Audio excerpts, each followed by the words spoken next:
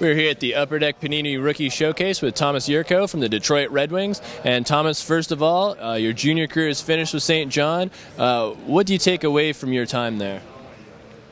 Oh, well, it was a great experience for me. I learned a lot over there, and it was just a great time. I learned how to play North American style of hockey, so that's the most important thing for me, and I'm really thankful for that. In the time you've gotten to spend with some of the Red Wings, just in the summer and training camps, who have been some of the guys that you've looked up to and learned from?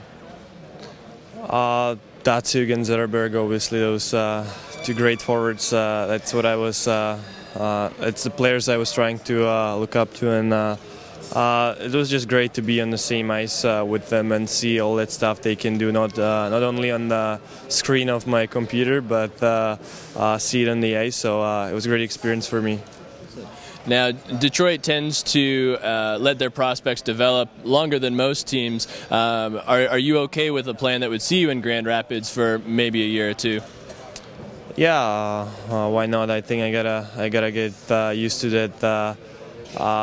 Big hockey now, and we'll see. I'm gonna do my best, and we'll see how long it's gonna take, but hopefully it won't be too long.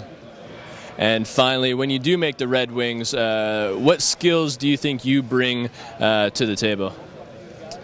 I'm skilled forward, so it's my game. I don't know what can I bring. First thing for me is to make it, and I'll be happy if I make it, and then we'll see how I'm gonna play there, and if I can bring something new there. But I like to have fun on the ice, and that's what I'm gonna try to do. Sounds good. Thanks so much. Thank you.